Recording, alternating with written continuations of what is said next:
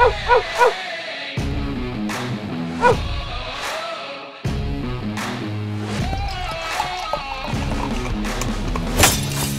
to another edition of the Dogger Pass podcast. This for UFC Vegas 61. We got producer Megan behind the scenes doing all the sweet cuts. We got Cody Saftic on the line. Hasn't had a baby yet, but it's due any moment. Like maybe in the middle of this show, Cody could be running out to be a father. Could happen. Could happen.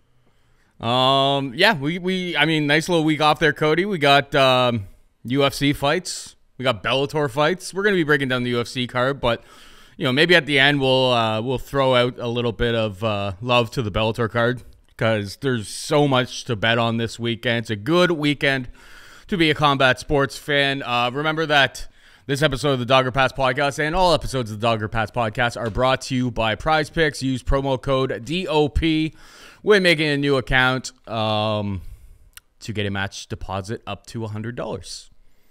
Let's get at her. And I actually like a Prize Picks number in Mackenzie Dern versus Xionan.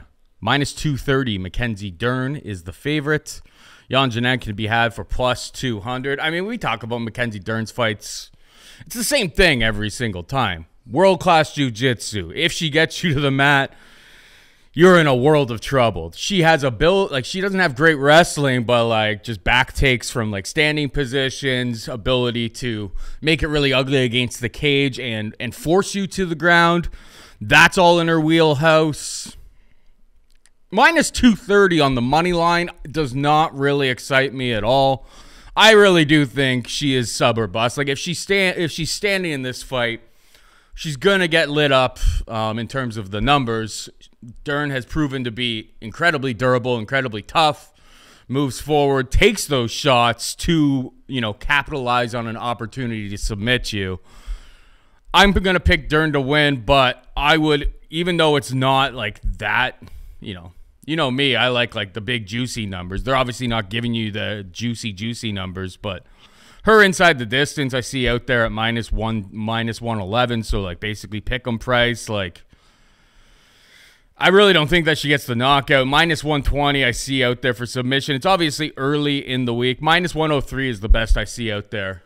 Dern by submission. That's my official pick. What I like on Prize Picks is that they have the over-under for minutes in this fight set to 22 and a half minutes, Cody. That's 4.5 rounds. If you notice, the over-under is 2.5 rounds, and it's minus 140 to the over minus 140 to the over 2.5, plus 110. So pretty close to even on 2.5 rounds. You're getting probably about a round and a half of value on that Prize Picks line. So this is probably going to end up like Costa versus Rockhold, where I lock it in, I make it my pillar piece of all, and then these girls go the full 5 rounds. But love that play on Prize Picks. That's probably going to move. I would imagine it's going to move, and it's going to move pretty quick. So pays to tune into the show early. And yeah, Dern by sub. Nothing, nothing razor sharp about that, but that's just how I see it playing out. What about you? Yeah, I mean, the thing with Mackenzie Dern is that if the fight does hit the ground, that she is going to dominate, and she's going to look so smooth. The transitions just dominate. It flows from just one position to the next. And that being said, the girl has a 9% takedown accuracy rate. So how does she get the fights to the ground? But she's one of the few fighters that gets away with pulling guard. You saw the Tisha Torres fight in the second round. She basically just jumps on top of her, starts wrenching on a Kimura. That allows her to get the fight to the ground. And when it gets there, she dominates. Now, Jan's definitely very tough, but we saw her in the Carlos Esparza fight 2 fights back, that when Esparza got these fights to the ground, mind you, Esparza a dope wrestler for the division anyways. When she gets the fight to the ground, she dominates for sure. If Mackenzie Dern gets the fight to the ground, it's going to be not easy money, but I don't see Jan getting back up. I see her either taking the back. If she submits her, sure. If not, it's going to be positional dominance. But this is a 5-round fight, so can she be trusted to do it, through and through? 2 fights back for her against Marina Rodriguez, the second round. She does get the takedown. She does win the second round. 3, 4, and 5, nothing. And the problem with round 2, if you extend round 2 by 10 seconds, that fight's over. Because Paul, I mean, I remember like seeing people live tweet as soon as the fight hits the ground. It's like this is other level. Like she is so unbelievably good on the ground. But Marina Rodriguez is known to have poor takedown defense. She gets taken down all the time. And yet when Dern takes her down one time in the entire fight, it's like, okay, she's got a serious problem with her wrestling. How does she follow up that against Tecia Torres? Scores no takedowns, but does manage to get the fight to the ground by kind of just pulling guard and going for these positions. Against Jan, if she doesn't get the fight to the ground, she's going to get boxed up because Mackenzie Dern's just extremely one-dimensional. So what you're saying with the money line makes total sense. If producer Pat, shout out to producer Pat, but thank you, producer Megan, for doing the show today. But Pat would tell you want to hammer this the other side all day long, and I wouldn't really be able to fault him. She's very one-dimensional. She wins this fight if it hits the ground. She loses this fight if she can't.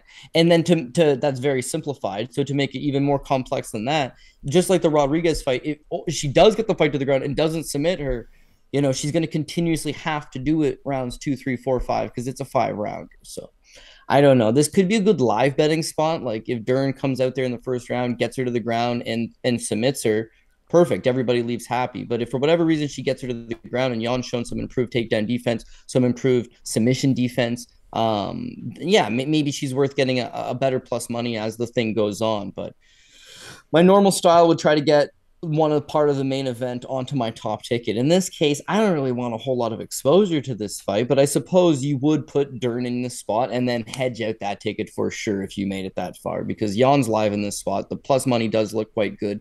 And even though I am picking Dern, and like you said, Dern by submission, to me, that makes the most logical sense. Just because the way Esparza just smoked her like that, she's 33 years old.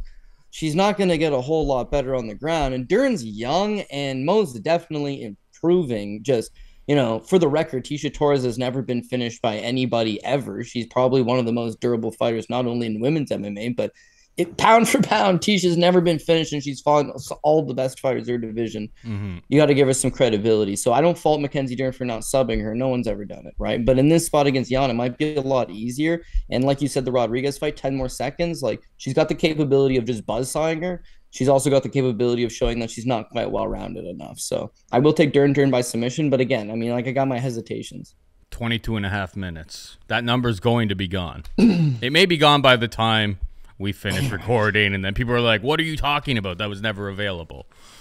But hopefully we can find some other prize picks for me to match up with that. Moving on down with the card, we've got Randy Brown taking on Grandpa T, Francisco Massaranduba Trinaldo. Minus 330 for Randy Brown, plus 270 for Grandpa T. I mean, Cody, I think you know where I'm going with this. Are you gonna actually do it? Really? You are? I love Grandpa T. I trust me. Randy's an actual, you know, big 170er. I'm gonna put all the case points out there. I don't really love his boxing. You know, he's a little bit shifty, but I don't know if it's like the most functional stuff that he's doing in there. He's going to have a massive reach advantage, no doubt about that. He's like 6 inches taller. But Grandpa T has been through the ringer and back. And the guy just keeps winning. Like, it's incredible. It's incredible. I think this fight should probably be more like a minus 170 plus 150 type of situation. I think Randy Brown is the favorite for all of those things I said. Longer reach. People are talking about like a grappling advantage. I don't think he's going to be able to just take Grandpa T down and hold him. And I don't think if he takes him down there, he's going to be able to submit him. Like, that's really not in his wheelhouse. He hasn't been submitted since Kevin Lee back in 2017. He hasn't taken on too many grapplers, in fairness, but Randy Brown isn't exactly a world-class grappler by any stretch of the imagination either. I don't know. Trinaldo is very good at just making his opponent fight down to his speed and pace. So I'm expecting kind of a slow-paced fight. I'm expecting a close fight. And if it's shifty and, you know the way judges are these days, if it's even remotely close, I want to be holding a plus 270 ticket. So I'm picking Grandpa T on the program here. I will be betting Grandpa T. I just wonder where this line goes. I figure, like, that's why I'm not in a rush. I figure, like, when weigh-ins happens, and people see Randy Brown absolutely towering over the former 155-pounder in Trinaldo, I mean, I feel like maybe we even get a better price than this. So Grand Petit for me, I'm assuming it's Randy Brown for you. Yeah, I got to go Randy Brown for sure. I mean, listen, you are 100% right with Trinaldo. The guy just keeps winning. He's won 5 of his last 6 fights. And most of the time, he's cashing as a plus money guy because even though he's 44 years old, the guy just keeps himself in incredibly good shape. But yeah, one has to wonder that eventually he's going to get some bad matchups because of his winning streak, and it's going to end. And that's what's falling into this category. If you look at the guys that they've been giving him, it's guys that tend to shit in the apple pie, per se. Danny Hot Chocolate Roberts, guy can't buy a win in the UFC, always blows it, suspect ring IQ, not quite built for it, believe released from the division, no longer with them. Dwight Grant, my God. Dwight Grant, I believe, released from the promotion as well. And just a guy that couldn't buy one in the division, just doesn't have it. Low output, outside of a little bit of flash of power. Can Trinaldo still compete with those guys? All day. But look at the Muslim Salikov fight. Super low output. He has no idea how to gauge that distance from Salikov, who's just a superior striker. In Brown's case, I'm thinking much of the same. Superior striker, long, rangy. I can't say superior in like his technique is so much better. It's just that clean output. And Brown's one of these guys that must be an extremely hard worker in the gym because you see him time and time again come out and just be a much improved version of himself. 3-fight winning streak, looked good against Alex Oliveira, choked him out in the first round. Picture perfect win over a guy that usually fades at the 7-minute mark. So to smoke him out of there in 2 minutes, very impressive. The Jared Gooden fight, picture perfect game plan, smokes him. The Chaos Williams fight faces adversity. Lead leg gets chopped up. Has to find that second gear. Williams is chucking bombs and keeping pace with them. But again, I really saw I really liked what I saw out of him. Those clean improvements. And I think against Trinaldo, he's just going to be able to use his jab, use that straight right, use his footwork, stay to the outside, and just outpoint him. So Brown by decision plus 125, because Trinaldo, like you said, hasn't been submitted in a really long time and never been knocked down his entire career. 44 years old, like 40 pro fights, 2-decade career. Guy has shown off some like legendary durability, right? So I'm going to have to go with Randy Brown by decision. Moving on down the card, we've got Raoni Barcelos taking on Trevin Jones. Minus 235 Barcelos, plus 200 on Trevin Jones. Cody, he's your boy. Raoni's always been your boy, but he's kind of let you down over the last few years. Two times. And he's a 35-year-old bantamweight. Like, he hasn't been technically knocked down in the UFC, but, like, the guy has taken some massive shots. He hasn't looked great in the process. I mean, that last time out against Victor Henry, who is also your boy, but, like, Victor Henry just hit him at will, essentially. Like, Raoni didn't really show much ability to get takedowns, especially in the first 2 rounds where he just didn't seem interested whatsoever in using his greatest path to victory in that fight. Is Raoni over? Is he over the hill? Is Trevin Jones about to catch a body here? Is that where we're going with this? Because I'm not gonna lie, I'm tempted. You know me, I like betting underdogs, but Trevin Jones by knockout, I already see at like plus 575. Like, ooh, that seems pretty reasonable to me. I know Raoni's been tough, but Jones hits hard. I expect Raoni to be winning all of the minutes of this fight until he loses. But I'll pick Trevin Jones for the purposes of this show. Don't know if I'm going to bet it. Not as confident as Grand Petit. Gotta bet Grand Petit. Yeah, well, normally I'd be max betting Raoni Barcelos because that's how I like to max bet my Raoni Barcelos. The guy's so well-rounded, but yeah, the UFC's really not done him dirty, but he fights a whole lot of killers. Not a whole lot. He's had a couple softies. But guys that float under the radar but are super tough matchups. So if you look at Said Nurmagomedov, Timur Valiev, Victor Henry, they're all guys that don't have a whole lot of say or pull in the division. They're not top 15, top 10 guys, but they're massively talented, right? So Barcelos is always fighting at an elite level, but yeah, maybe doesn't pull the trigger. The last 2 especially has kind of been of a letdown. What I'm trying to tell myself to rattle myself up for this one to get up for it, that's like, yeah, Raoni's going to go out there and do the damn thing, is again, when you look at the Timur Valiev fight, it should have been a draw. First of all, he completely starched him in the second round, 2 knockdowns, put a mauling on him. and then takes his foot off the gas in the third, just walks him around, doesn't do anything. So loses the first, loses the third, should have had a 10-8 second, unfortunately, gets away from him. Valiev, though, elite level competitor.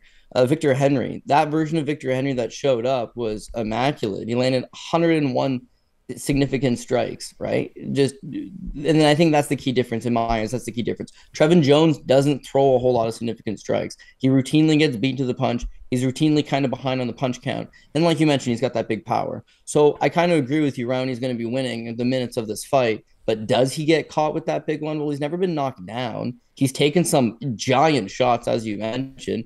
But he's, for the most part, he's taken them, right? He's shown pretty good durability. He's a guy that's got excellent technical boxing offensively. Defensively, it seems like he's moving his head in transition, but he gets hit a whole lot. Hands low. Guy that wrestled on the Brazilian national team, high-level BJJ black belt. He's super well-rounded. Is he over the hill? Probably a tad. Probably a tad. But is that still enough to beat Trevin Jones? I think so. Because even though Jones is fighting, you know, again, high level as well, in the clinch, it seems like he can be kind of muscled around a little bit. If Raoni can't outright take him down, I think he'll still be able to just keep it upright, pin him up against the cage a little bit if he needs to. At range, I think Raoni's a little bit faster, has more output, has the better hand combinations, better footwork.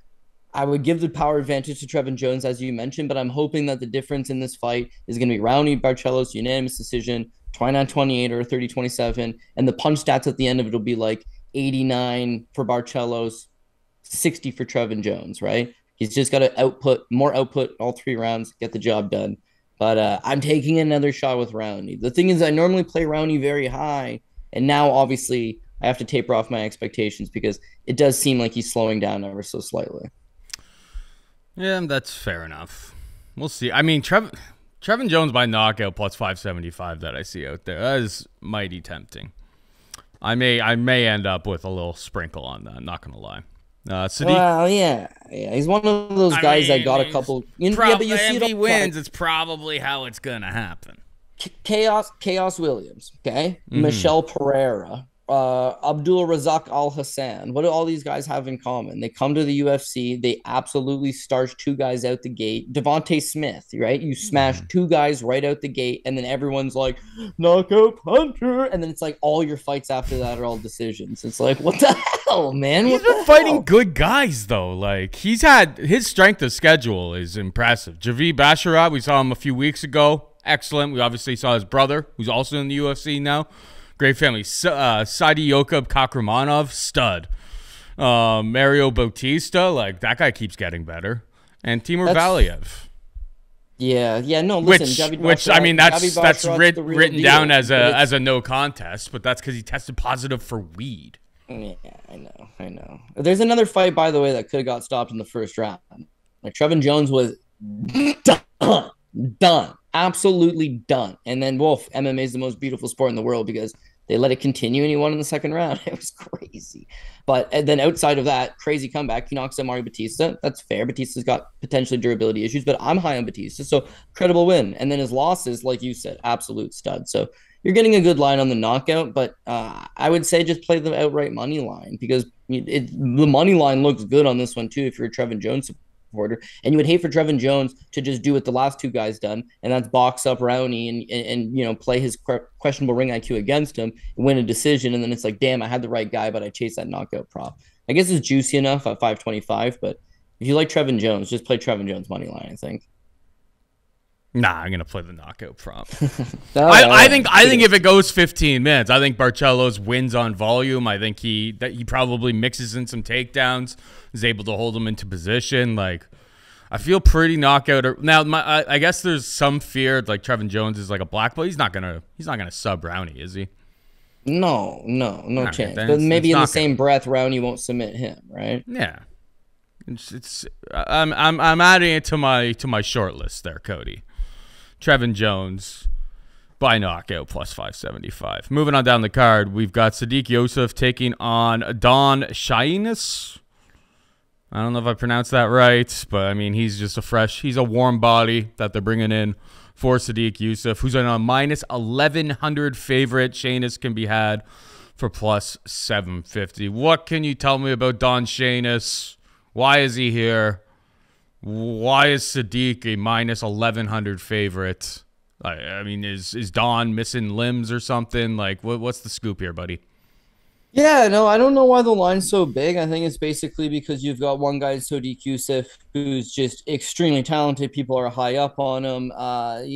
Sometimes makes questionable judgment calls while he's in the octagon, but I think it's just a supremely talented guy. On the other hand, Don Shainis is coming in short notice, UFC debut, taking on a guy that's kind of got him beat everywhere. But yeah, straight up, man, he's not that bad. He's not like as bad as the line would indicate. He's got a win over Kevin Barberena, which is Brian's brother, right? He got a win over Chris Lencioni, Sunshine, Bellator veteran, BJJ, high level BJJ competitor, like solid all around guy. And that one was a good decision win. And then he shows a knockout over Cody Pfister and this Bryce Picot, both early first round knockouts. So he's kind of a guy that's decently well-rounded, got mostly some power. Maybe he's going to go out there and clip Sodiq Yusuff. That would be like the absolute best path to victory is let your hands go early and get this thing done. You saw with Sodiq Yusuff, he's been wobbled a couple times in the UFC, cleanly knocked down by Arnold Allen. And again, those guys are such a high level compared to the guy he's facing in this fight. But man, I can't pull the trigger on the underdog. It's going to be like a puncher's chance scenario. I would take the under if anything, because maybe he's going to come out wild and try to get the job done. But if he stays at range and tries to, strike in a technical striking match or kickboxing match with Sodiq Yusuff, he's going to get sparked. So yeah, unfortunately for Don Shainis, I don't think this one's going to go particularly well. What can you do with the money line? Not a whole lot. And I don't even really feel comfortable putting it on the first line like a Bo Nickel from Contender Series. Sure, even though he's minus 3,000 or minus 2,000, whatever your book gave you, sure, throw him on the top line because he's gonna win. Sodiq Yusuff's case, he wins this fight, but I'm not fully sold on him. Like he gets hit in some spots, he gets wobbled in some spots, he fights to his opponent's level sometimes and doesn't exactly always give the best case of himself. So even though I think he wins this fight, maybe I'm going to drop him down a little bit. And I'm going to go with the under. I think that one of these guys are getting clipped and getting put down. And, of course, I've got to go with the more talented, more proven, more experienced guy in Sodiq Yusuff. So that's what I'm going to be taking. I'm looking at a little price shopping right now. And, one of the sharper books out there, they have fight doesn't go to decision marked at minus 325 for that fight. And then a bunch of other books just opened up their markets, and it's minus 200 there right now. Or fight doesn't go the distance. Yeah. So I would say, I just pulled out my phone to cue that up because while we go through the rest of this program, I got to find something to parlay with that before it moves because I think that minus 200 is going to become minus 300 without a doubt. I have a little bit more faith in this other book, which, they're not paying me nothing, so why would I mention their name? But they tend to have pretty sharp lines out there. And if you look at Shainis' record, it's like this guy just goes out there and absolutely blasts on people. Or, he's going out there, he's completely outmatched, and he's taking and when he does win, he wins by finish. Sodiq's got to, put on a bit of a show here and prove that, that he's worth his medal at that price. All right, moving on. I'm getting a little flustered here. I'm just too excited about the potential value that's just sitting at my fingertips. All right, we got John Castaneda taking on Daniell Willie Cat Santos, minus 185 Castaneda, plus 165 for Daniell Willie Cat. It's an interesting fight. I was kind of underrating Castaneda a whole bunch of his early fights, and he's impressed me. And he's kind of showed that he's got skills in all realms of the game. Stand-up's pretty dangerous. He's obviously got decent jiu-jitsu skills. Losing a decision to Nathaniel Wood doesn't look all that bad in retrospect. Losing based on the amount of volume, I suppose it does. Willie Cat was a guy I really liked on tape coming into the UFC. He was in on short notice against Julio Arce. He got styled on. He got tripled up almost in strikes. It wasn't remotely competitive. I took a shot on him in that spot. I think they're kind of drawing him into a tough situation here against Castaneda. The one thing is that Castaneda hasn't really shown crazy amounts of volume on the feet in his own right. Is there a massive skill differential here in the grappling department that I'm missing? Because I do think it's probably a dogger pass situation taking Santos if I think it's going to be like a 15-minute, fight between these two guys. The strike totals are going to be relatively low. I'll lean towards Daniell Santos just on the fact that I think it's going to be relatively low volume. Santos throws with killer intent every single time that he's out there. He's plus 165. So that's my lean. Don't know if I'll get to it from a betting perspective. What about you? Yeah, so if you're a value boy, I think that this is probably one of the spots with Daniell Santos because, again, it's probably going to be a pretty competitive fight. He's plus 165. It's decent enough plus money. I think it'll be competitive. I think he could win it. But with John Castaneda, the thing that I like about him is that he's super durable and that he tends to just break opponents. Like, he's continuously coming at you. Miles John is very athletic, great wrestler, solid striking, a guy that does everything right, but he just continuously applied that pressure on him. He's 30 years old. He's really coming into his own right. His grappling is solid. His wrestling, okay. But again, I think it's his ability to just continuously come forward. When I look at Daniell Santos, is it Willie Cat or Wiley Cat?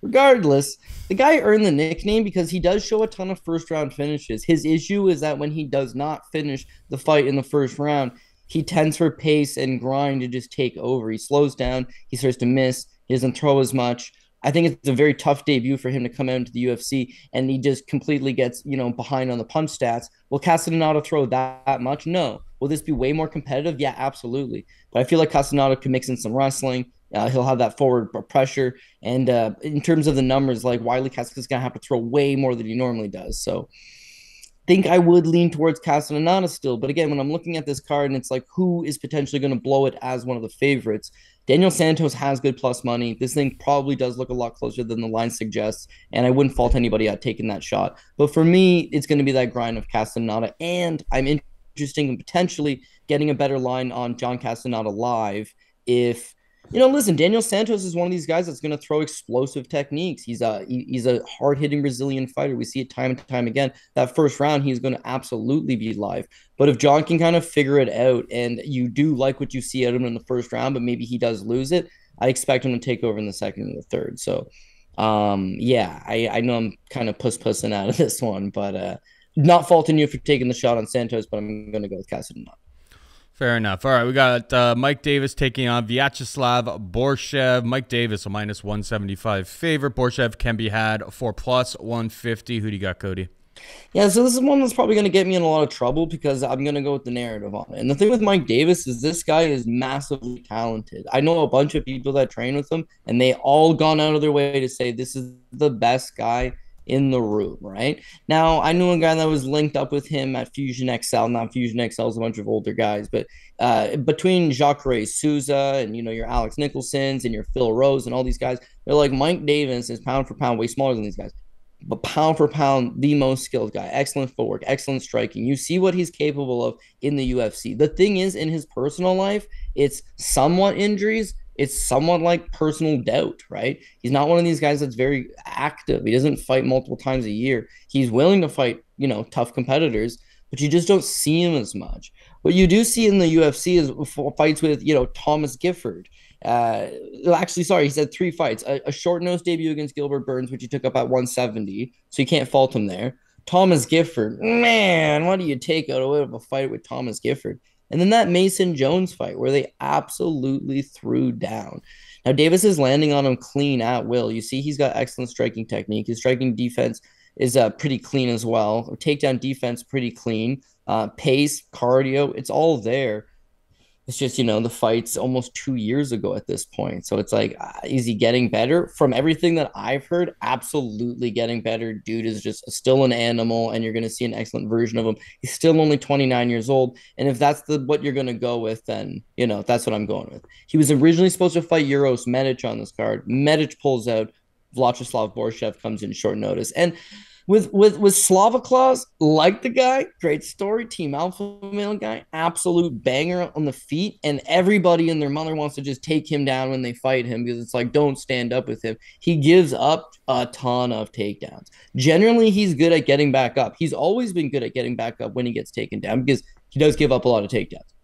But in that last fight against Mark Diakase, he got straight smothered. Like he had zero answer for it. So this will be a better fight for him because Mike Davis probably won't utilize his wrestling as much, and he'll stand in and exchange with him, and that at least you give him, an opportunity to get going. But he relies too much on like a hook game. Like he throws a lot of wide, like not wide, they're very tight and technical, but he likes to throw a lot of hooks and a lot of low kicks. And I think Davis is going to be able to just counter off of it, use his jab, use his hand speed, use his straight right, get touching him up, get playing to the outside. If he wants to mix in some takedowns to solidify the rounds, do that. Of course, he's definitely been working on his grappling with the guys over at Fusion XL. I think he gets the job done. But again, he's been off for 2 years. He might not have like full confidence in himself and belief in himself, which is never a good sign if you're a professional fighter. And with Viacheslav Borschev, nobody wants to stand with this guy. And Mike Davis actually might do it. But I think his volume and his output, his speed will eventually just take over at the end of the day. So I got Davis by decision. I mean, Davis's wrestling has been pretty solid in a bunch of his UFC fights. 2 takedowns against Thomas Gifford, 3 takedowns against Mason Jones. If you're in Davis's camp and you watch Slava Borshev's last fight against D1 Diakase, where he gets 11 takedowns and just gets him down there at will, holds him there, just like, you'd be silly. Borschev is one of the kickboxing coaches over at Team Alpha Male. It's just like, you'd be silly to go into that fight and not mix in the wrestling. Like, this is mixed martial arts. It's not a kickboxing match.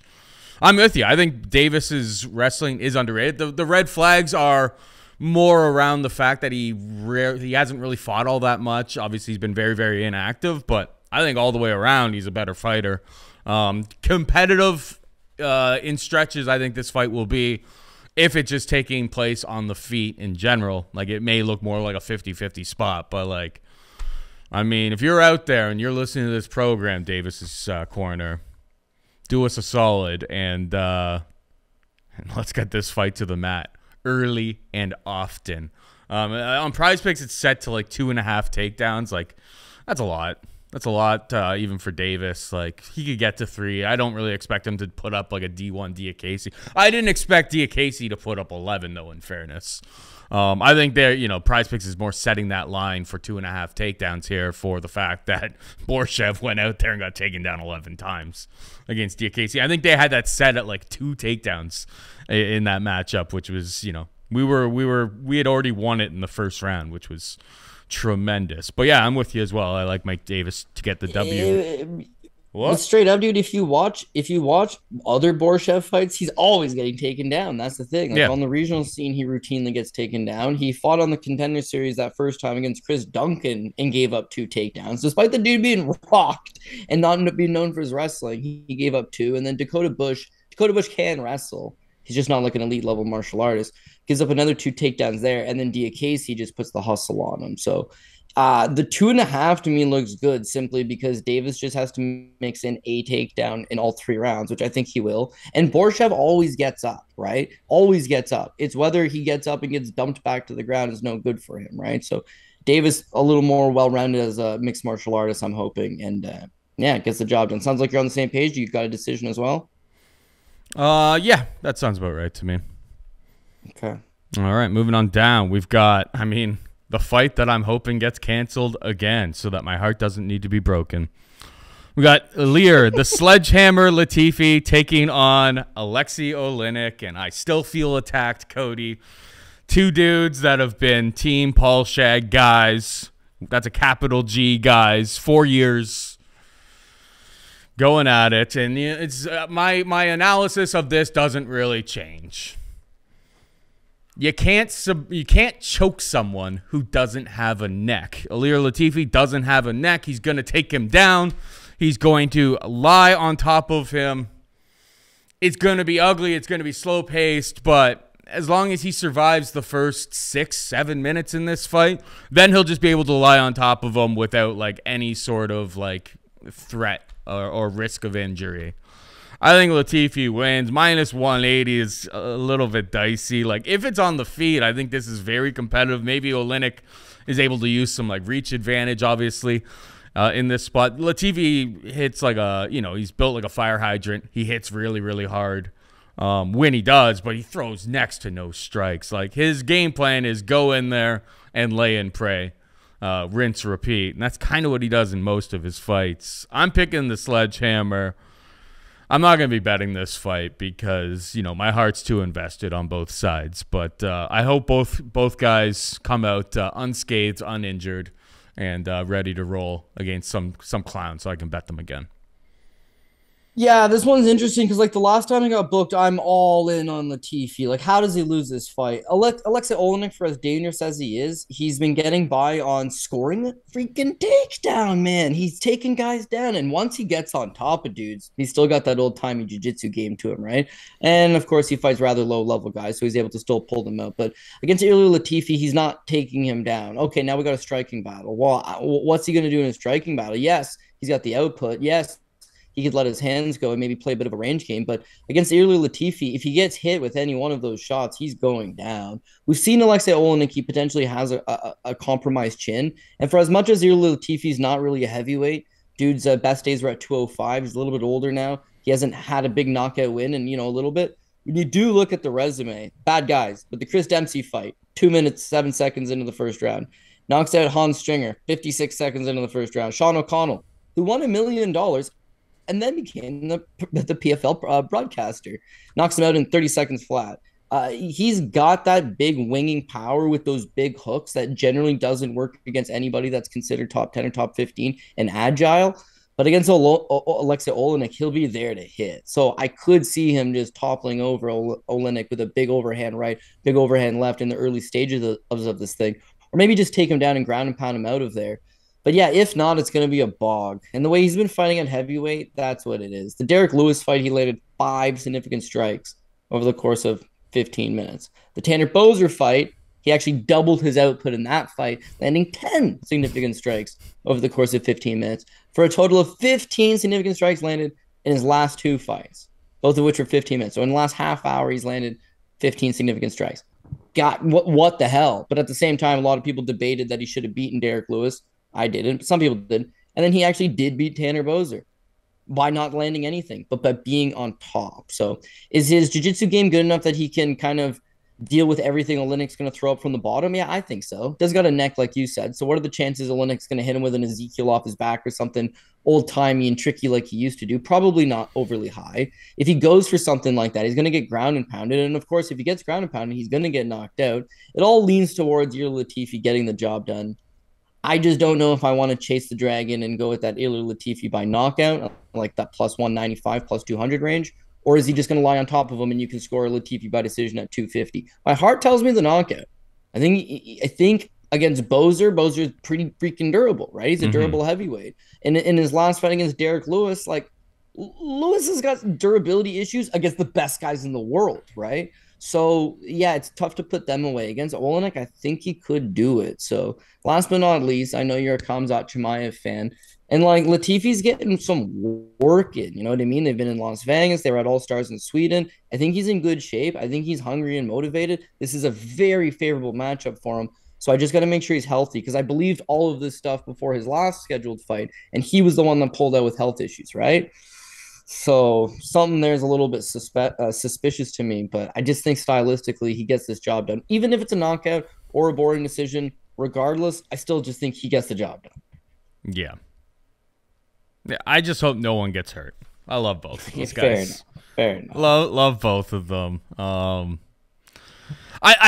honestly kind of think that like the best way to approach this fight, throwing all of my biases aside, I think the best way to approach this fight is to make sure Ilir doesn't die in the first round. Doesn't somehow, he doesn't have a neck, so how is he even going to get choked? But like, I could see Oleinik having some early success here. You get a much better price than the minus 180, but you also see like Latifi's able to take him down when he wants to.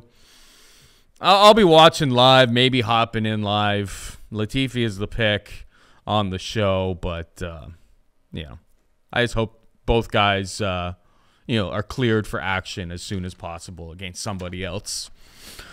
Moving on down, we got Tabatha Ricci taking on Jessica Penne, minus 205 Ricci, plus 175 Penne. I think there's actually, I know, Pat Mayo's not in the room, and Pat usually he's it's a dog or pass on the women's fights every single time. It's like, I don't know. Tabatha Ricci was able to take down In her last fight, 5 takedowns against Polyana Viana, who has like a sick guard off of her back. Able to kind of take her down at will whenever she wanted to. She trains obviously with Mackenzie Dern, so it's like, what is she? She's not going to not be ready for anything that Penne has off of her back. If it's on the feet, I think both of them are pretty rudimentary in their skills, but like I don't really expect Ricci to struggle all that much to take Penne down. And I think when she takes her down, she's going to take her down multiple times and take her down at will, basically. So, and when she's in her guard, it's probably not going to be enough coming back from Jessica Penne to pull anything off. So I think Tabatha Ricci is actually a decent little parlay piece. I parlayed her with the Shainis versus Yusuff fight doesn't go to decision, and that came out at plus 118. Because, I did that, and I did Mike Davis. So I'm very heavily invested in somebody dying in the Shainis versus Yusuff fight. And then, Ricci and Sodiq. I didn't make a 3-banger of those. Just, split it up 2 ways. But, I think Ricci absolutely rolls here. She has all the skills to win a very, very dominant decision. So Tabatha Ricci for me. What about you? Yeah, I got Tabatha Ricci as well. And then, again, trying to chase some additional value because I don't like the minus 220 on the money line, considering how much experience she's giving up. And the fact that if we got a lot of grappling exchanges, that does actually play into Jessica Penne's wheelhouse. But Tabatha Ricci by decision minus 150 to me makes a whole lot of sense because Jessica Penne is not getting submitted. She's got excellent jiu-jitsu. But in terms of has she been knocked out before, couple times by like the world's elite strikers. So I don't think she's got a chin issue. I don't think she's got a submission defense issue. I don't think she's going to get finished in the spot. It's that she's physically getting controlled by a lot of these younger, stronger, hungrier fighters. And even though she was able to pull off, a sloppy mess over against Lupita Godinez and get the decision victory there in a questionable fight, like she took the back, but outside of that, got taken down, got outstruck. The Karolina Kowalkiewicz fight, she gave up the takedown and then Kowalkiewicz fell into the submission. And then her last fight against Emily Ducote, she just kind of got sprawled and brawled, but did take a little bit of damage in that fight, got kind of beat up standing. So since she's come back, I haven't really seen one performance that it's like, wow, Jessica Penne really is making those improvements, really can compete at that higher level. I'm just not quite seeing it. Ricci, like you mentioned, 2 fights back. Well, her debut against Manon Fiorot, like, oh man, who takes that kind of short notice debut up like against one of the division's best at 125 pounds? It's tough, right? She's only 5'1", so at 115 pounds, it's definitely where she's going to be strongest and most equipped. But both of those last fights, Maria Oliveira and Polyana Viana, 5 takedowns in both of them, especially the Viana fight, because Viana is technically BJJ black belt. Some people worried about maybe a potential armbar from guard or situation arising. She just took her down at will and then looked pretty good on top. Mm-hmm. Against Maria Oliveira, I thought she looked really good in the early going and then fatigued the longer it went. But against Polyana Viana, cardio looked better. This girl's young. She's got great jiu-jitsu. The wrestling is definitely coming into play. And so I think that, she's going to be able to take down Penne, control her. I think it's going to be closer than the line suggests, the money line anyways. I think Pat could be on to something by just saying spam the underdog bet, considering he's getting a lot of experience. And again, Penne is going to be good in grappling exchanges, so could make something happen. But I got to go with that minus 150. For the BB Shark to get the job done. Tabatha Ricci by decision minus 150. Minus 150 is there's better prices out there right now than that. I see it available at minus 110, minus 115. Minus 150 I feel like is probably where this should be priced. That's the sharp book that I usually kind of judge other books lines off of, Cody. The one that you're looking at. There you go. There you go. All right, moving on. We've got Joaquim Silva taking on Jesse Ronson. Joaquim Silva is a minus 140 favorite. Jesse Ronson can be had for plus 120. Who you got here, Cody? Are we fading Canada? Man, like part of me is like, dog, you got to take an underdog at some point. Jesse Ronson could make it happen. The other part of me is like the narrative part of me where it's like, man, Jesse Ronson maybe is nearing retirement. He's 36 years old, had some really tough weight cuts in the past. He went 0-3 in the UFC his first time around, got cut, busted his ass to get back to the UFC, won a big fight over Nicholas Dalby and looked damn good doing it. pops for roids, 2-year suspension, comes back, and in the Rafa Garcia fight, like started off okay, stuffed some early takedowns, got back up to his feet, landed a little bit, but the continuous pressure from Rafa Garcia, he looked super uncomfortable fighting off his back foot. An illegal knee does stun him in the second round. You could make an argument that maybe it hurt him way worse. He was vocal on social media afterwards that he doesn't really remember much past the illegal knee, but he agreed to continue because that's what fighters do. In the second where they were like, can you fight? He said, yeah. They said, do you need the 5 minutes? He said, no. Did that compromise him? I don't know. But you can just see from his body language, his energy levels are depleting very quickly. He's all of a sudden not that comfortable. His punches are not coming as frequent. His punches don't have as much zap on them. He does not get Rafa Garcia's attention or respect. And then Garcia just bulls him over and submits him in the second round. So to me, as a guy that's followed Jesse Ronson's career for a long time, that was a very bad version of him. Now, keep in mind, that's the version of him on a 2-year-long layoff coming back. He knows kind of, if I lose this fight against Joaquim Silva, good chance that the UFC is going to release me again. And if the UFC releases me again, at my age and the amount of fights that he's had professionally, 32 professional fights under his belt, plus kickboxing matches and stuff, is it worth it to continue on? And, I know you and I always discuss, like, when a fighter, he hasn't announced he's retiring after this fight by no means, but when a fighter is thinking about it, when they're kind of thinking, well, I'm in the twilight, like, he's kind of been adamant, this is my fight to go out. I have to perform. If I don't perform, the writing's on the wall for me. And I think just admitting that as a fighter is a very difficult task. That coupled with his last performance against Rafa Garcia, it's got me worried. Because the thing with Joaquim Silva is, one, he's got excellent jiu-jitsu. So if this fight hits the ground, there's a really good chance that he might be able to submit Jesse Ronson the same way Rafa Garcia did. But also, he's a banger. Like, he's more of a brawler, and that's why I think Ronson could intercept him and maybe hurt him. But he's coming forward. He's landing big shots. He's been in there with, good level of competition.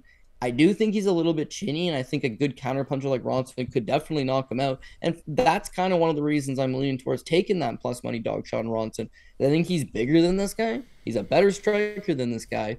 It's that if Ronson from 2 years ago is taking this fight, I'm playing this plus money. If Ronson from 2022 going on 2023 is taking this fight, and I can only judge it based on that last performance, because, of course, in life, but in sport, you're only really as good as your last fight. He didn't look good, man. Now, was that the illegal knee? Maybe. Was that the 2-year-long layoff? Maybe. If you check Jesse Ronson online right now, he looks in career best shape. He looks shredded. He's hungry. He's ready to go. But it's that hungry thing. Everybody's hungry. Everybody wants it. Like, how much do you want it? Are you willing to do the things that other guys aren't? And maybe Joaquim Silva's the same way. He's on a 2-fight losing streak. He's coming off a 37-second knockout loss. Like, this is live for Ronson underdog money because they're both, it's a fight of circumstance. Ronson looked awful his last fight. Joaquim Silva's looked awful his last fight. Who do you take? I'm tempted to take Ronson, and because I don't have a dog to this point, I'm gonna take Jesse Ronson. But yeah, it might be like the PRP pick. It might be like one line above the PRP pick. It might be the PRP pick. That's fair. I think that this fight's super, super volatile. I think the best bet on this fight is the Doesn't under. go the distance? Yeah. Okay. There's -1. There's a -120 on the under 2.5 available right now. But, like, fight doesn't go to decision, -145. Like, the way both of these, one guy's name is the Body Snatcher. Like, come on. How does it not go to, or how is it not finished? Both of them, it's just like, they're kind of kill or be killed kind of guys. Like, at least in their UFC runs, like, you go through what Ronson's been up to. Rear naked choke loss to Rafa Garcia, rear naked choke win against Dalby, rear naked choke win against Troy Lamson, Aleksei round 1, like, just so many finishes. Same with Silva. It's just like super, super chinny. Not sure maybe he'll have a slight grappling advantage here, but I don't really love a side for, the purposes of making a flat out pick. I'll fade Canada. I'll take Joaquim Silva. But did I throw one more wrench in the mix? But I think the best bet is fight doesn't go to decision by far on this fight. Yeah. So, okay, this is why I'm gonna lock in that Ronson pick and give myself some faith. Okay, so with Joaquim Silva, of course, it's like, oh, dude, his last 2 fights he got knocked out. But yeah, man, Ricky Glenn was badass, and Nasrat Hakparas, he's a badass. Okay, Nasrat, oh, come on. Well, I just mean it's not. No, they're not. Maybe not badass, but it's not bad competition. It's not bad competition. It's not. Here's the thing with Rick Glenn. Okay, this is Rick Glenn's UFC career. He makes the UFC coming off a split decision win. He fights Dunham, decision. Felipe Nova, decision. Gavin Tucker, decision. That should have been stopped, but it was a decision. Miles Jury, decision. Dennis Bermudez, decision. Kevin Aguilar, decision. He knocks out Joaquim Silva in 37 seconds. And then his next fight against Grant Dawson, no surprise, was a decision. The guy's had 10 fights in the UFC.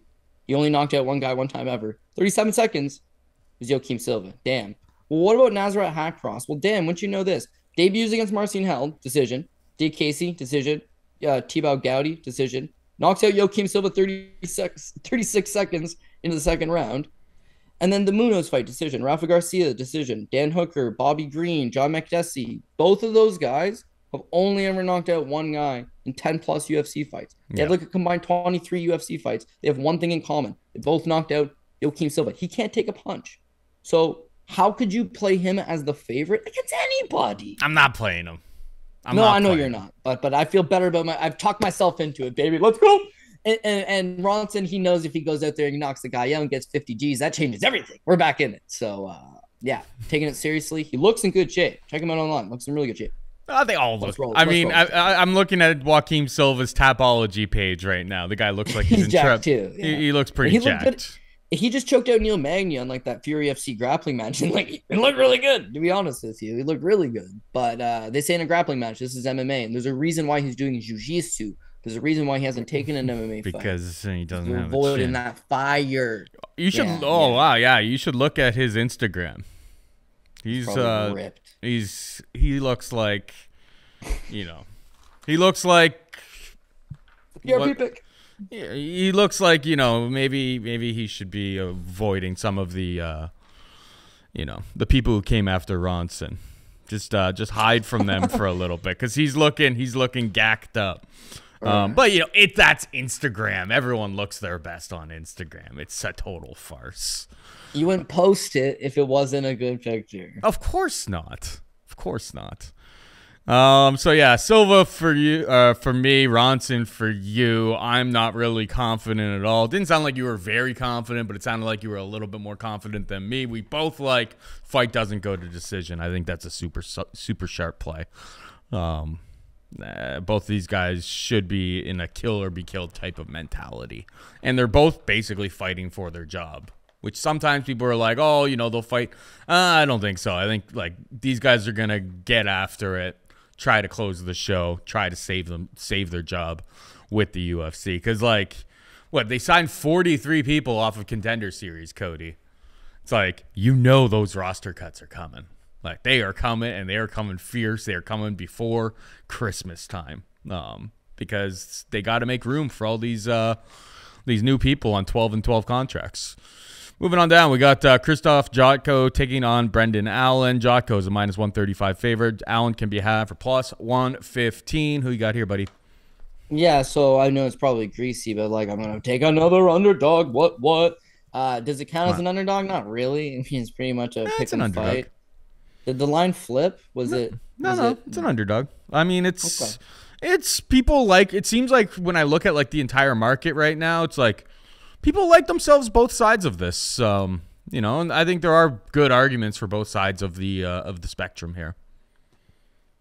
I think there's good arguments on both sides of the spectrum. The thing is I keep telling myself it is MMA, and at some point the judges are going to say we want more action as opposed to grinding guys against the cage. And there was a little spurt there where you saw a whole lot of control happening, and then the other fighter getting awarded the fight because you're not doing anything with the control. That's what's going to bite Jotko in the ass.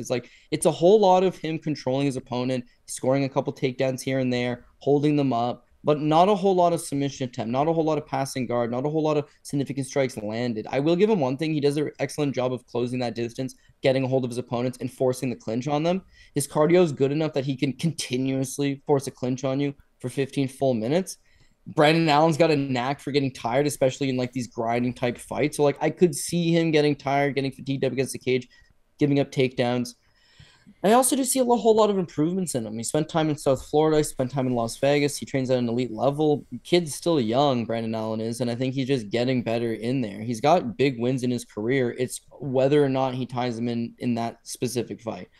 His last two losses, Sean Strickland, Chris Curtis. Again, I can give him passes in both of those. And then since then, well, the Jacob Malkoun fight, interesting because he completely gasses. He completely gasses and he gives up the takedowns. But that was one of those fights, again, where Jacob Malkoun got the control, okay, but doesn't do anything, just clings on to him. I know. I think that's why the judges gave it to him. And to me, it was close. I had a Malkoun by decision plus 800 ticket, which was... I was a little bit salty, but like it's one of those situations, like it was such a close decision. It's like you didn't feel bad losing it. You would prefer to win. But it's like I was actually kind of just kidding when I said he should have. I thought it was close enough that you could make the debate.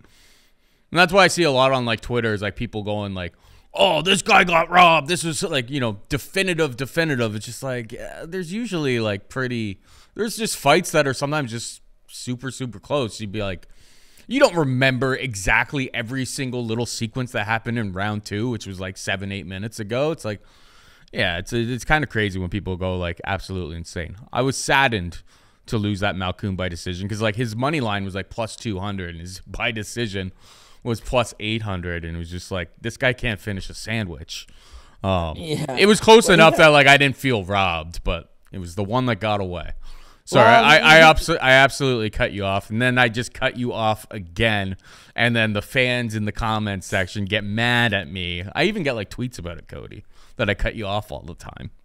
It's my show. I'm going to cut off people when I want to cut them off. No disrespect. Yeah. Well, Malkoun had 7 minutes of top control in that fight, so I get it. But like I watched a live local fight it was last weekend, and Buddy gives up a takedown, okay? Well, as he's getting taken down, he elbows in the face 3 or 4 good shots in the face. Then he gets taken down. As soon as he hits his back, he starts smashing this guy with elbows in the face. This other guy, not doing anything, lying on top of him. I ended up watching the fight back, right? Counted it up, and it was like he got outstruck 39-2. And it was a 30-27 across the board for the guy on top because of the takedowns in the top control. So I was like, is that a broken system that one guy elbowed you in the face 39 times? You've got noticeable swelling around your face, and he looked completely fine. But because of the multiple takedown attempts and the 10 minutes of top control, they just automatically give the fight to you. Like, it's a fight. It's not a wrestling match. It's not a wrestling match. You got to try to finish. You got to try to get after it.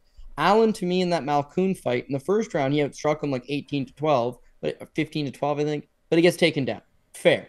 The second round is 12-12. And he also does get taken down a pile of times as well. So it's fair. But you can tell the entire time he's elbowing. You can tell the entire time he's trying to get on top. You can tell the time he's trying to break away. Gets taken down 7 times on 14 attempts. And then in the third round, I feel like that was the best his cardio had looked. They're both tired, but it was him pushing through, outstruck him, won that third round, showed that he wanted to win the fight, showed that he wanted to finish the fight, showed that he was there to physically fight. And they awarded him for that. And you can't discredit that. So I'm hoping, again, he's young. That's a great takeaway. You come into this spot. One thing with Jacob Malkoun is you can say he can't finish a sandwich and this and that. He can't. The guy doesn't finish anything. But straight up, man, he got 8 takedowns against Abdul Razak Al Hassan, who's a big-time judo black belt. He got 6 takedowns over AJ Dobson, who's like a physical specimen, very, very physically strong. He got 7 takedowns over Brandon. Now, the guy's a takedown specialist. Mm-hmm. He gets takedowns. I can't, confidently say that Krzysztof Jotko, a guy that rocks a couple takedowns. I know he's coming off his last fight, whatever. He got 4 in there. But traditionally, he's more of a hold you up against the cage than to continuously take you down. So, to be honest, you're right, though. It's going to be a lot of Jotko holding him up against the cage and Allen trying to stuff takedowns and create space. And it's going to be greasy and it's going to be tight and it's going to be close. And I guess that's why the line's set where it is. But, again, I'm just going to take that ever so slight dog spot maybe and take me some Brandon Allen by decision. Yeah, I'll lean towards Allen as well. Mostly just because, I think it is 50-50. Slight lean to the underdog in this spot. And I think if all things are equal and they're on the feet, I can see Allen winning as long as he's not getting taken down. I don't think Jotko's takedown and pressure and control from top is very good. A lot of cage control potentially, but I don't know if he's going to be able to really muscle Allen around like that. But it's like at range, I feel like Brendan Allen should throw a little bit more volume. Not much more volume, but just a little bit, just to get him over that edge. I think it's a super, super close fight. Not one I think I have too much of an edge on whatsoever. Moving on down, we got Maxim Grishin taking on Felipe Lins, minus 180 Grishin, plus 155 for Lins. Who do you like here, buddy? Yeah, another one that's probably going to be greasier than you'd like it to be, but I got to go with Maxim Grishin just being the better kickboxer. The thing with Lins, and this is a guy that I've just never been high up on, is that he actually won $1 million in the PFL tournament as a heavyweight. Not a big heavyweight, but he beat big guys. KO Alencar's huge. Jared Rochal's huge. Josh Copeland, pretty freaking big. And then just has had no success in the UFC as a heavyweight. Lost to Andrei Arlovsky in just a very dull, lackluster affair. Close, greasy fight, sure, but coming off $1 million win, coming off a little bit of hype, should have maybe done a little bit more. And then the Tanner Boser fight, he got sparked and looked maybe career worse. From there on, it's like a big long layoff, a gap in time, and then he decides to drop down to 205 pounds. So I know he's still young enough he's 37 years old, and he's dropping back from heavyweight down to light heavyweight, which would be his natural weight class. But in the Marcin Prachnio fight, in the first round, he looked awful. He got lit up by Prachnio. Prachnio beat him, I think, 30-17 on the striking stats, but just doubles him up faster. Has him in a little bit of trouble in a few spots.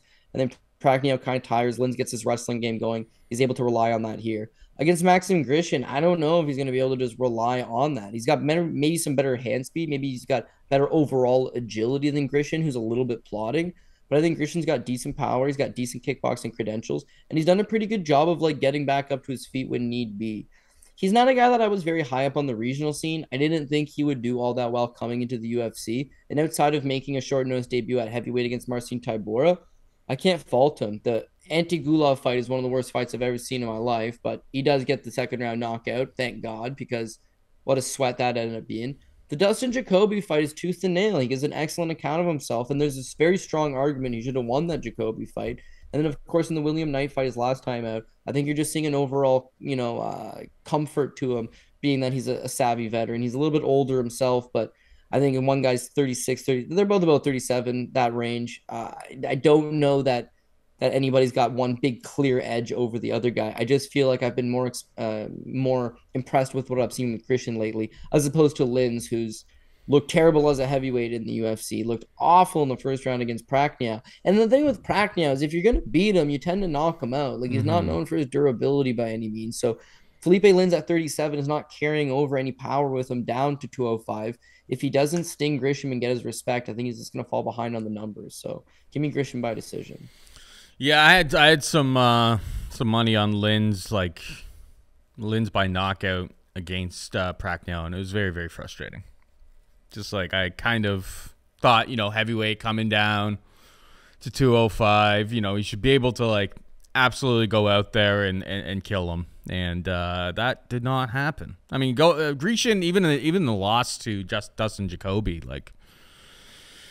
that was a fight that he very, very clear. I thought, most people agree too. It's Grishin probably won that fight against an accredited kickboxer in Dustin Jacoby. So, yeah, I'm with you. I think Grishin makes a lot of sense as a little parlay piece. Or if you don't do parlays, minus 180 on Maxim Grishin doesn't seem too far off, to be perfectly honest. We got Julia Stolyarenko taking on Chelsea Chandler.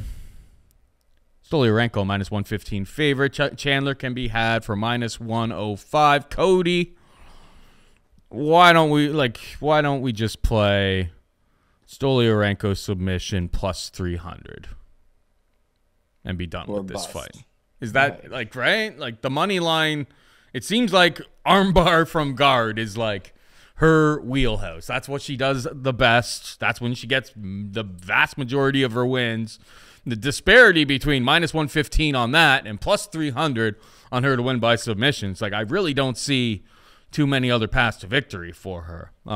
Definitely, and I want to see what other books when they open up their props for this, if I can get a little bit greasy and find a way to attack this. But Stinko sub is my plan of attack on this fight. What about you? Yeah, I have no idea how to attack this one, man, because Stenko is like showing that she's not even all that bad. No, I Like in know. some That's why actually small I said her minute actual spots. I said her actual name at the beginning. Because that was Stinko was the nickname that we had given her for all these, but like she's actually showed that like she's grown out of that nickname. So I'm still learning to call her Stolyarenko, but we've made some serious progress here, and I'm considering betting her, which is mind blowing for me. If you told me that like a year and a half ago, I would have called you crazy. Yeah, like there's spots throughout her career. This girl's gone over and fought in left way. All of her wins being by armbar. Like she's got that judo. She's got that ability to snag up your armbar. They call her Lithuanian Ronda Rousey, which I wouldn't agree with personally. But all the same, it's just she's got all these armbar wins, right? But she can strike. She can take a hell of a punch, and then she likes getting into these scrappy type affairs. She, was on the Ultimate Fighter, work in progress.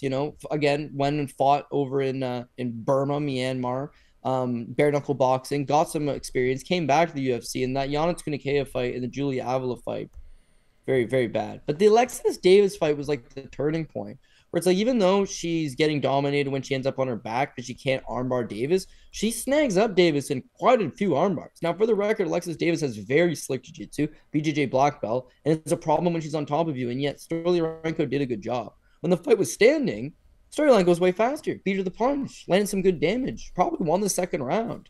Made that fight way closer than it need be. It was a good learning experience, I think, for her. And then the Jess Rose Clark fight, she just snags an armbar right off the hop. You see that she's dangerous with that move. That is very clearly her move. She can grab it on, I wouldn't say anybody, but almost getting Alexis Davis with that, that's actually would have been a massive feather in her cap. And then to hit Jess Rose Clark in 42 seconds, Rose Clark just got armbarred by Stephanie Egger. Sure to God, she has spent her entire camp working on exact same position against Stoliarenko and still got her arm busted like very, very quickly. So, yeah, I think she's very dangerous. And the thing with Chelsea Chandler is that she doesn't look bad. She's a Cesar Gracie girl. She's bigger than Stoliarenko, and clearly she's got a little bit of jiu-jitsu of her own. So it's very possible that she's going to be able to just take her down, stay on top, stay out of harm's way. But it's the opponent difference, right? She hasn't really fought anybody at this level. She hasn't fought anybody that strong. She hasn't felt the bright light. She hasn't felt the pressure. She doesn't get takedowns and she's forced to stand with her. Again, probably has cleaner technique, but is she going to be able to physically go hard with her for a prolonged period of time? It's all questions. The thing that's got me saying I don't really want to bet Stoliarenko straight up, like you said, by submission 350, she's gonna win, probably like that, is that Chelsea Chandler's a 45er, right? And apparently she was gonna come in and fight Leah Letson at about 145. Yeah, and Leah Letson pulls out. Julia Stoliarenko says, well, I'll fight her, but I'm a 35er. So they're meeting at 140. And Stoliarenko, I don't like people that are so one-dimensional, focused on one move that when they don't get it, they just keep going. Like Davis, yeah, she almost got her, but the second time and the third time and the fourth time, it was always less than that first initial attempt. So I'm a little bit worried that maybe Chelsea Chandler is able to prolong this thing and to do some work from on top. But again, I'm gonna be like, I'm taking another underdog, but I'm not. It's a straight up even money fight. The line is just like not fully agreeing with it. Is it Chandler's technically the slight underdog right now, or is she the favorite? I mean, I'm gonna go with Julia. Is what I'm gonna do. You're gonna go with Julia. Julia's the favorite. By like, I mean, it's a Cody. It's a pick 'em. This doesn't count as an underdog. Yeah. Let's see what we see at the weigh-ins. Is it that much of a size discrepancy? Because that's kind of my one major concern. I mean, I'm waiting. She knows how to grapple. She's going to end up on top. I'm waiting for more books to open up submission props. Like, I'm not taking that plus 300 yet. I'm hoping that better opportunities could be available. But we will see. Maybe they won't. Maybe that plus 300 is the best. But it's very rare that when that book opens it up that somebody doesn't give you a better price. Patience is a virtue sometimes in the mean streets of props. Moving on down, and the final. Oh, actually, one last thing I wanted to say. When you were saying under the bright lights, no fans, Cody. There's no fans. There's no media. There's Do you have a greasy theory on this? I've heard some people talking about how it's going to be Mark Zuckerberg is going to be in attendance at the UFC Apex for this. And they're testing out this I don't know, it's way beyond my simple brain.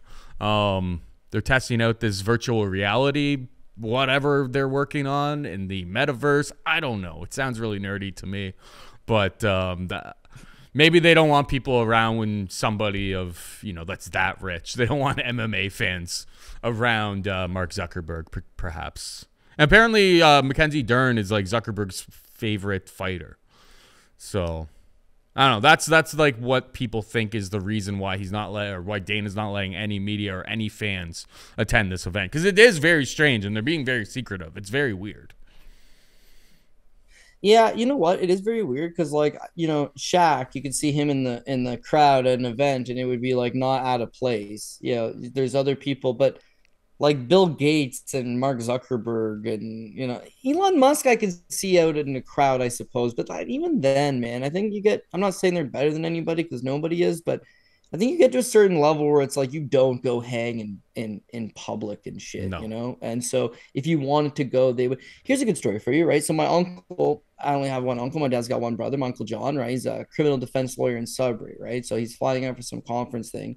And then just so coincidentally, whatever little plane he's on lands and is waiting for like this hour on this tarmac. And Bill Clinton's private jet lands. He comes off with like two Secret Service agents, and my uncle and like the two other three people that were on his plane were like talking to the agents. They're like, "Could we get a picture?" And they were like, "You can get a picture, but you give us the phone. We take the picture, and you can't touch him." So my uncle's got like the hover arm going, and it was his Christmas card that year. He sent it to everybody. But Bill Clinton wouldn't go to an event. You know what I'm saying? Like, you would have to say, you know what? If you really want to come to an event, we'll shut down the whole Apex, and you can basically have it private. And I think that's basically more or less what they're doing. Now, how does that correlate to the bright lights? Well, one, you might get a little bit starstruck where it's like Mark Zuckerberg sitting cage side and they're testing all this fancy equipment. But beyond that, is that as a fighter, you have to visualize a whole lot, right? When you're visualizing, I'm visualizing my music, and then I walk out, and I've got fans, and a lot of these fighters fight from their own regional scene, so they're used to having friends and family there, and you're pumped up, and you have your other coaching staff and your teammates, and it's a certain feel, and all of your pro fights have been the exact same way. You've been building up bigger and better, bigger and better. Now, there's nobody cheering. Like, Dana's sitting right there. The matchmakers are sitting right there. It's all eyes on you. That's pressure. That's more pressure than the fans screaming, and it's just like, oh man, you feed off that energy. This is like you can hear a cricket drop. The other corner, you can hear them just as clear as day. Sometimes that's more pressure. There's nobody there, right? Imagine like fighting in front of all your coworkers, and then like the company bosses are there somewhere within the crowd, as opposed to fighting right in front of the company bosses. It's only them in the room.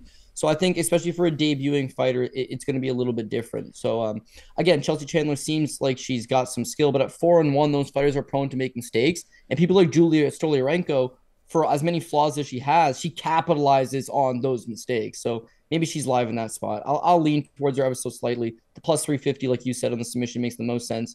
Maybe wait to see if you can get a better price. Maybe wait to see weigh-ins to see how much of a size discrepancy there really is. But I think I'm going to go with Julia. That makes sense. All right, in the first fight of the night, we got Randy Costa taking on Guido Canetti, minus 300 Costa, plus 250 Canetti. Here's my struggle with this one, Cody, and you know me. I mean, Guido, like, let's put it all out there. There's a reason why this price is set this way. Guido is 42-year-old bantamweight. He's been an underdog in tons of fights. Durability isn't great. Durability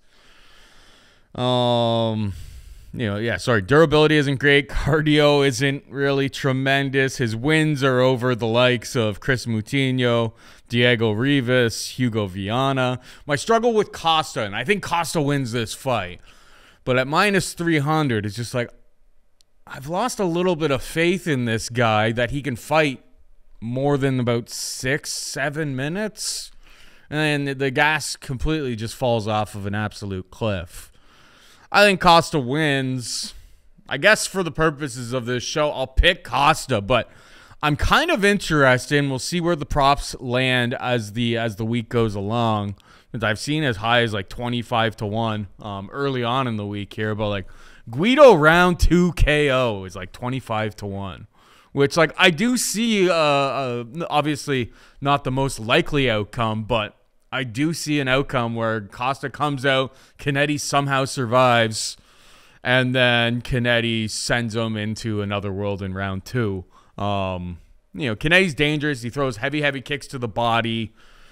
If Costa falls apart in round 2, I do give the slight cardio advantage to the 42-year-old. It's not pretty, but I can see a path where Costa, like he's want to do, is like he blows his absolute wad early on in this fight, and Kennedy catches him a little bit into round 2. So I'm interested in really, really long, greasy, crazy props on Guido Kennedy. Costa, I think, wins. -300, +250 seems about right to me in terms of the money line situation. But yeah, Guido props for like absolute degeneracy for me in this fight. What about you? Yeah, I think Guido's getting stopped here. So I got the under. Sure to God, this fight's not going 15 full minutes. I got the under 2.5. Fight doesn't go the distance, and even the under 1.5. I think it's going to be a banger early. Randy Costa knows he's got to get back to his ways. And flip side of that, Guido Kennedy's a banger himself. Neither guy has got great cardio. Neither guy wants to go into those later rounds. So I'm expecting to see an early finish. But brother, you are onto something with Guido Kennedy. I would not rule him out. I think he's the best straight up value play of the entire card. And you can even further get better value by going by knockout, by first or second round knockout. And he's 100% live. But Randy Costa, I got a curse with him, right? When he debuted in the UFC, I was very critical of it. His wins were 0-4, Stacey Anderson, 0-0, Kenny Lewis, 5-9, Chris Thorne, 0-1, Rob Fuller. And then he's in the UFC. He was 4-0, and his best guy was 5-9. The other guys were 0-1, 0-0, and 0-4, respectively. How did he make it to the UFC? So I told everybody he's going to get killed, Then he lost to Brandon Davis. But he looked good in the first round, better than I thought he would. And he lost. I faded him against Boston Solomon. He KOs Solomon. I faded him against Jeremy Newson. He fades Jeremy Newson, knocks him out like nothing. I faded him hard against Adrian Yanez. And my God, Paul, in that first round against Yanez, he looked awesome. Yeah, he always looks good in way round too 1. much output. Yeah, way too much output in that first round. But he did an excellent job of throwing the jab straight down the middle, causing Yanez, a guy with good head work, to bob from side to side. And as he would bob to the side, he'd let the high kick go. So it's like he's got excellent striking, comes from a karate background. He's training at Sanford MMA. Guy's getting better. He's young. Whereas he came into the UFC off full 4 bullshit wins that didn't really do much for him. The losses in the UFC were good for him. He was getting back-to-back wins. He gave Yanez a hell of a go. Faded and got finished in the second. But maybe there's something there. And so for the first time ever, I bet him against Tony Kelly. And it was one of two things that went terribly wrong. Thing number one, it's possible that because everyone, like yourself, you mentioned, everyone always says it. He's got back cardio. He blows his wad in the first round. It's possible that he went into that Tony Kelly fight thinking, I'm going to get off to a slow start. And it just allowed Tony Kelly to just beat the shit out of him. Or number two, he doesn't fight good off his back foot. See, he's used to being the nail. In the regional scene, he's the hammer. Sorry, not the nail. He's being the hammer. On the regional scene, he's the hammer. Against Boston Salmon, quick knockout. Jeremy Newson, quick knockout. Adrian Yanez, he went straight at him. But Brandon Davis, he had gone straight at him. Against Tony Kelly was the aggressor. Tony Kelly was backing him up. And he looked awful against Tony Kelly. That's the worst he's looked in any of his fights in the UFC. He got fatigued fast. He landed no strikes. His power, because he got great power, this kid, nowhere to be found. It was a step backwards for him. So he's still young, and I bet he's still getting better. And I bet he probably could land one of those nasty high kicks and knock out Guido Kennedy. The worry is if Guido Kennedy is just like, this is what I do. I'm a tough Argentinian, 42 years old. I come forward. I get those hands going. The Chris Moutinho fight, what's interesting to me there is that people were saying Moutinho has legendary durability because of all the shots he took against Sean O'Malley. But Sean O'Malley touches, touch, go, touch, go. Whereas Guido plants his feet and throws legitimate power. So that's how come he knocked out Chris Moutinho so easily. And Sean, not saying Sean O'Malley's not as good as a striker. It's the power in which he's throwing those strikes. He's being the aggressor. The reason that I think that Costa will get the job done, though, is when you look at Guido in recent times, like Moutinho didn't have the firepower, I guess, to hurt him, right? Mana Martinez Does hurt him have a couple firepower. times in that. Yeah, does have legit firepower and had hurt him a couple times. You know, Dana Baccarel knocks him out in the first. Marlon Vera, Guido Canetti actually wins the first round against Marlon Vera. And then second round falls apart. So, like, if he's going to get hit, and if Randy Costa goes out there and says, I got to get back to what I used to do, which is just go at these guys for 7 minutes. Nah, not even 7 minutes, 5.5 minutes. Yeah, I mean, I think he might be able to catch him and knock him out. But in both scenarios, one of these guys is going to either try to kill the other guy or get tired in doing so and get killed by the other guy. It ain't going the distance. The under 1.5, that one's always a little riskier because sometimes guys take a little bit of time to get settled. But the under 2.5, the fight doesn't go the distance. Those seem like better bets in that money line 300 on Randy. Barely available. They got fight doesn't go to decision minus 400. Under 1.5 rounds is minus 170. I mean, the safer approach than playing like the round 2 Guido props that I'm playing. Obviously, you won't get like as big of a number, but it's like sit back, watch Randy Costa storm the brigade, absolutely throttle Guido, and if Guido still has a pulse around the end of round 1, you're gonna get a much better number than the plus 250. At that point. And I really don't have, until I see it, I really don't have faith that Costa, if he's fighting at a high pace, has 15 minutes of cardio. And I'm like, he just hasn't proved that to us. And if he comes shot out of a cannon, Guido's going to force him into a blood and guts war. If Guido is around after round 1, this could be a really great live betting opportunity. But because it's like an early UFC or early on the prelims, sometimes it's like some of the books aren't even running live for it. I'm going to end up with Guido round 2. And I usually do like round 1 or round 3 props. I never do round 2, but it's like Costa has a history of looking amazing in round 1 and then falling off an absolute cliff in round 2, which is crazy at bantamweight. It's like these guys are 135-pound men. It's like 15 minutes of fighting. Should be pretty easy, but maybe not for all. Costa obviously minus 300 favor. He could totally win this fight. I wouldn't be shocked if Guido pulls one out on him. Survives and then kills him a little bit. Like I could give Guido, even though he has his own cardio issues, I give Guido the cardio edge in this fight. Was Costa team Dr. Pepper or team peanut butter cup? Reese's peanut butter cup. That was so dumb. That was the dumbest promotion. Yeah. I don't know how he. I didn't understand how that made me feel so old when kids were on Twitter talking about that. I think Yanez was team Dr. Pepper. If memory serves correct. Right. But like they're not even the same thing. Like if it was like Barks Root Beer versus Dr. Pepper, we're talking about two different sodas that are kind of like cola / root beer. It's in the same, they're brown sodas. But it's like you can't even compare. That thing I'm triggered just hearing you talk about this right now, to be perfectly honest. What's the best candy bar? Straight up candy bar. It's Reese's against what? I like Snickers.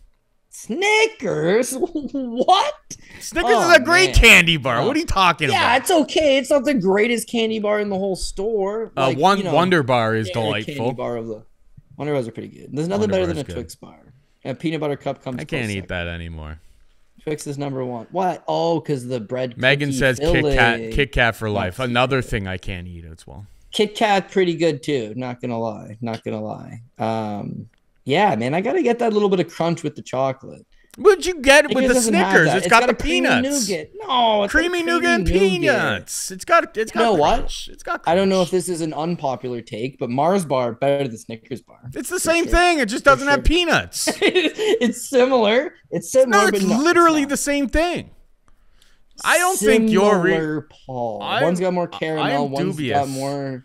I'm dubious of your chocolate bar knowledge, to be perfectly honest. If you didn't know that Mars is just Snickers without peanuts. You only eat keto-friendly, gluten-free As candy of bars. recently, look at my body type. Do you think I haven't like dominated some candy in my life, my friend? Come on, give your head a shake. I mean, it was even Halloween this past year.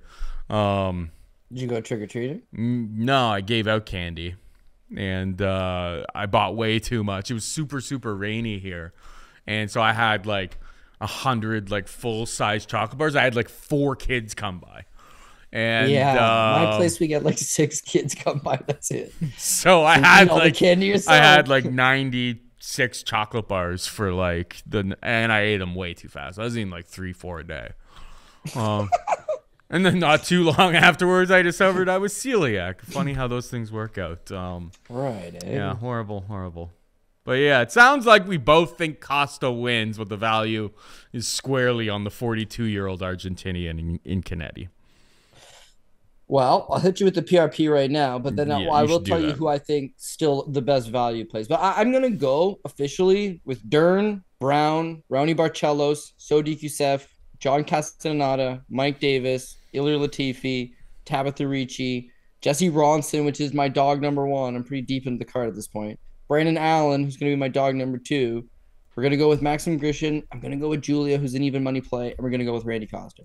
So really, I've not given you much dog money. Jesse Ronson's a slight dog. Brandon Allen's a very slight dog. There's nothing really there. I'm mostly lived up on these favorites. Well, I will say if you are a value boy, the best value that I see would be Jan in the main event. She's definitely got a shot of coming through. There's good plus money there. Paul sees Trent as good Trinaldo. I don't quite see it. Trevin Jones, maybe. Don't quite see it. Don Shainis, I'm not seeing it. Daniell Wilt, Wiley Cat Santos, there's value on him. I'm not seeing it on Borschev or Aleksei Oleinik. Penne, maybe, but I'm not going with it. And Guido Kennedy, right? Guido Kennedy's a plus 300 play. So between Guido, maybe Wiley Cat Santos, maybe Jan in the main event, I think there's some decent plus money ones you could chase. But I'm looking at this card as mostly there's 13 fights on it.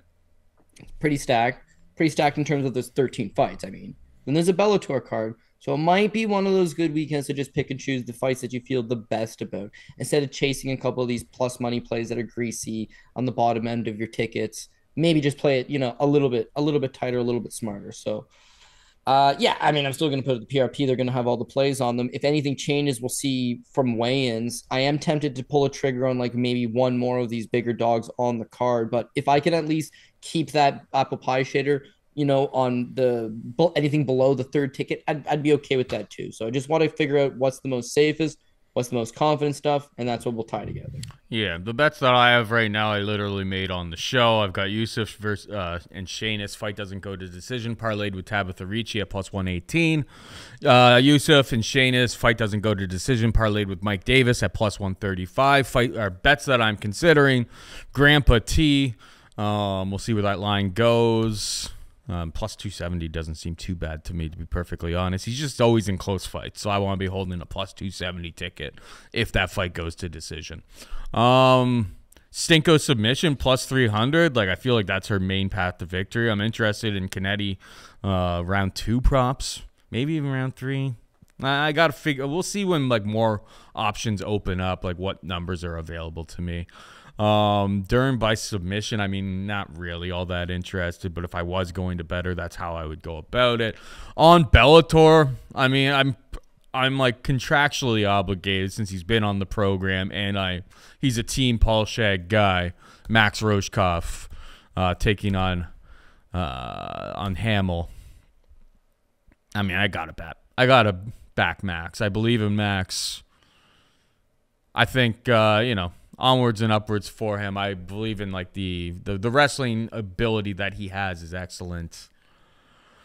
This is his big step up. This is his big opportunity, and I'm pulling for him. And I mean, it's getting close to a pick'em right now. It's like minus 115 is the best price available out there. I'll probably end up with money on him. Is there anybody really quickly, Cody, that jumps off the page as lock him in? Like Bellator does crazy things.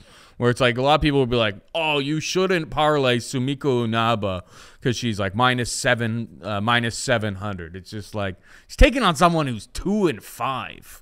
Like UFC would never sign, like outside of, you know, Mike Jackson, CM Punk situations, like they don't sign these people. Like Sumiko should absolutely roll. Her other opponents that she's already gotten rid of, like who she's already beaten, have better records than this Nadine Mandiao that they brought in, which is kind of crazy. Is there anybody who jumps off the page to you, Cody, as a nice little play on the belly card? You don't have to go into full-out breakdowns. No, honestly, I won't. And there's 14 fights on there, but just like the stuff that jumps off to me as being potentially good, I think AJ McKee moving up a weight gets most definitely back in the win column against Spike Carlisle. He's got the wrestling and stuff, everything Carlisle's going to bring forward. Carlisle looked terrible in his Bellator debut. I mean, terrible. Thank God he submitted him in the third, but like we almost took a big-time bath on him. He's not up to AJ's level. AJ will have more energy at 55. I think he wins. Aaron Pico, of course, I'm a huge Pico guy. Pico may be suspect in the chin department. People will always say that because of those early fights in his career. But Jeremy Kennedy's not knocking him out. So I really wouldn't have to worry about it. Good value play on the card is Enrique Barzola against Juan Archuleta. Barzola's elite. He really is. And his last fight was super high level, and it's always pace and grind. And unfortunately, he runs into a guy named Magomedov. Oh, bad combination, my friend. Who's a fellow stud and was able to keep that pace up with him. Juan Archuleta, the guy is fantastic, but in these grappling exchanges, his wrestling turns out to end up being his kryptonite. Against Sergio Pettis, Pettis is out grappling him. Going to be a bad spot against Enrique Barzola. I think he comes through. As you said, Inaba, she's a Bellator fan favorite. They're building her up. This redshirt Palencia, I think he wins. I'm avoiding Hamill versus Roshkov. Sorry, Paul. Lance Gibson always is big favorite status, and he doesn't ever really look the part. But again, a guy that's just very talented, getting better. They're trying to build him up the slow way. And against Dominic Clark, a little bit over the hill. Last fight was in Ontario against Adam Senza. Dusted like 3 minutes into the first round. I just don't think he's with it anymore. Lance Gibson should be able to handle him there. And then that would be like the main things, I wouldn't chase Islam Mamedov simply because Nick Brown's actually pretty dope. This Bobby Soronio, I really like him. He's another one of these guys they're trying to build up. But at 650, this young into his career, maybe not good. But just from the 5 that I said that I did like, you're getting a plus 303, right? If you just take the ones that you really like, put them with the 2 or 3 UFC plays that you really like, maybe even create a head-to-head opportunity that you can, it should be a good weekend. So that's what I'm planning on. Did you mention 5 or 6? AJ McKee, Aaron Pico, Enrique Barzola, Sumiko Inaba, and Palencia? Yeah, Richard Palencia. But not Lance Gibson. Well, listen, I mean, you're going to have everybody. I'm building in stages, right? Yeah. So then you add a Lance Gibson, and it's like, okay, now I'm rocking a plus 376. I'm definitely putting Bobby Soronio on at that point, and it's a plus 449, right? JJ Wilson, like up a weight, and just, man, I don't know. Like he's actually really talented, but the bad weight cuts is what's get him. So you should pass on that. Islam Mamedov at minus 240. He tends to shit in the apple pie because of his low activity rate. Once the fight does hit the ground, I think you'd want to avoid that. Keone Diggs, I don't know. I'm not really high up on him. Robert Almeida, he's an apple pie shitter. Patricio Freite, one, again, you can always hedge out once it got there if you wanted to take the shot on Borix. And I really do like Borix. And in 5 rounds, especially, the kid's got good cardio. It just seems like Patricio is one of these guys that's just like a little bit notch above the rest of the challengers in the division. So I wouldn't say Borix couldn't win this fight. He's rapidly getting better. Patricio's getting a little more worn torn as time goes on. I just don't know that their peaks have yet quite collided. So I would take him as well. That gives you a plus 806, and you could hedge out at the end of the night. I think Bellator would be good. Bellator mixed with the UFC, perfect. And then, man, my luck, doctor says you're having a kid September 20th. So it's like, boom, perfect, all planned out. I specifically got my wife pregnant at a certain time so that I could get the one weekend of the year where there's no UFC. The other one I got married on. So I had it all timed out. And then no, kid's not here. September 21st, 22nd, 23rd. That's the 28th. Still no baby. So hopefully by the 30th, I think we're just going to go in and get induced if that's what it comes down to. But yeah, it's been a lot of sit and go and, waiting and all that. So at the very least, I guess hopefully squeeze in my Bellator on the Friday, maybe get some UFC action in, and then have this baby, call it a weekend. Decide to come on a busy weekend for me, unfortunately. But I hate to be the bear. I hate to be the hopefully cash some ticks. Yeah. I hate to be the bearer of bad news, but Bellator's on Saturday, Cody. Oh no, they're going head to head with Mark Zuckerberg. They're going the UFC and Bellator are going head to head with the birth of your child. So I got a choice here. I can watch Bellator, I can watch UFC, or I can watch the birth of my child. Now listen, it's an easy choice as far as I'm concerned. This Bellator card looks super entertaining, right? UFC, meh. This is one of the rare weekends where I think the Bellator card actually looks better than the UFC card. But all the same, birth of a kid, tight third, I would say. But I'd probably get killed by my wife, and death's never a good thing. I'll be there for that baby. All jokes aside, I'm super pumped up about it. But I'm just waiting and lull, nothing to do but watch tape. Yeah, you can always one of them. It would be very weird for you to like record and then watch it. Hours after the fact with one of those three things. Whereas with Bellator and UFC, PVRs are there for a reason. You can check out the fights after the fact. But hoping everything goes well with that. Thank you for blessing us with your knowledge as always, Cody. For producer Megan and Cody Saftic, I'm Paul Shaughnessy saying goodbye and good luck.